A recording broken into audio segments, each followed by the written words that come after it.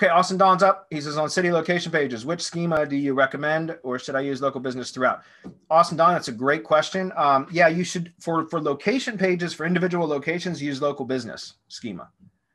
And then for the organization or the company, right, you would want to put organization schema at least on the homepage. I don't recommend doing it site-wide. I used to years ago, but if you understand structured connected schema or connected data, nested schema is another way to call it. Then if you understand how to connect those schema types properly, then you can have organization schema on the homepage. And then for each location page, you put local business schema, and it will reference the organization in the structured data schema. So it will pull that structured data in anyways.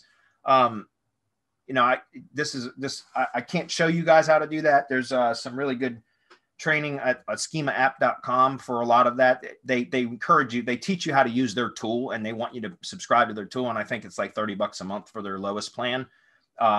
It's a great tool. It does have a learning curve, but they've got some good training on how to do those kind of things with their tool.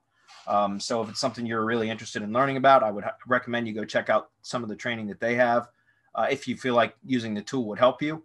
I do use the tool. I'm not, you know, just to be 100% transparent, just because schema can get so complex. And if you miss a comma somewhere or a quote or a squiggly bracket or something, then it screws up the whole, it invalidates the whole thing.